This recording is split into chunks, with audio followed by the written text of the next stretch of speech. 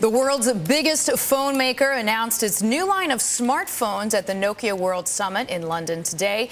Nokia hopes that devices like the N8 touchscreen will help it close the gap with Apple's iPhones and handsets powered by Google's Android system. Nokia's executive vice president is with us now from the event, Niklas Savander.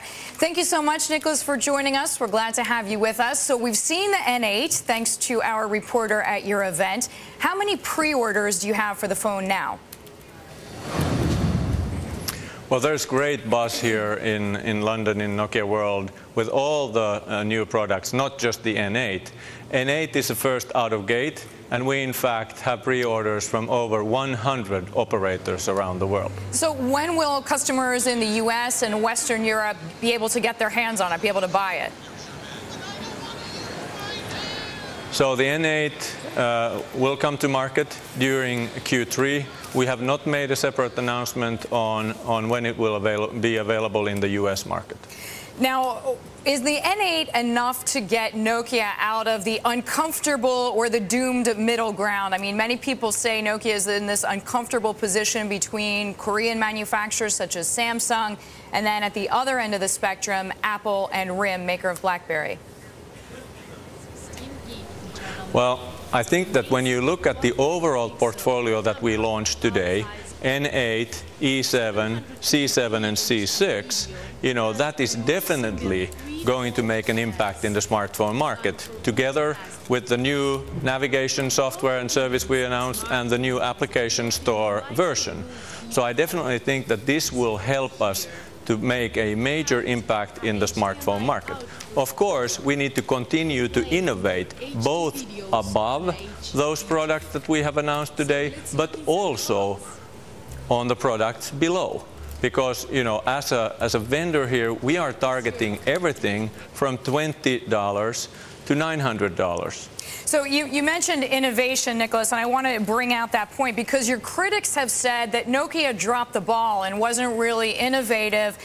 Is your best chance now just copying some of the better ideas out there and manufacturing them faster and better?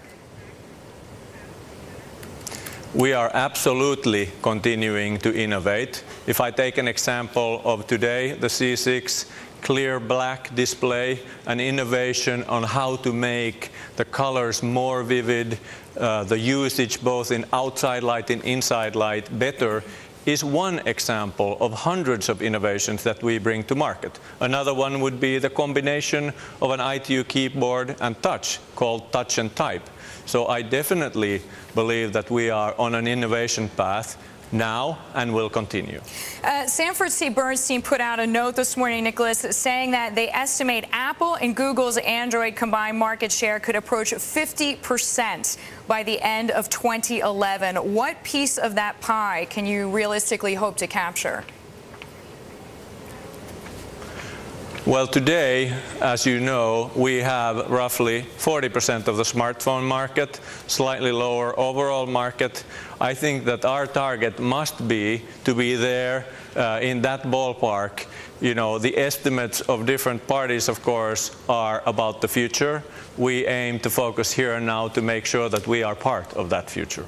And Niklas, we know among your purview, your many responsibilities is the pure marketing. We've seen a lot of video of Miss Pamela Anderson. We've seen a lot of video of Susie. Is that enough to really get Nokia back as a front runner in the US? Well, these two examples that you mentioned are, of course, local tactical campaigns to generate buzz about our new products. The fact that you asked me about it suggests that we have succeeded in that one. But on a more broader level, of course, we do need to not only have good products, we also need to put edge back into our marketing communications. But, mark this date in your calendar, 14th of September is when we are back in the smartphone game. We wish you luck. We thank you for the time, Niklas. Niklas Savander joining us there. He is the Executive Vice President at Nokia.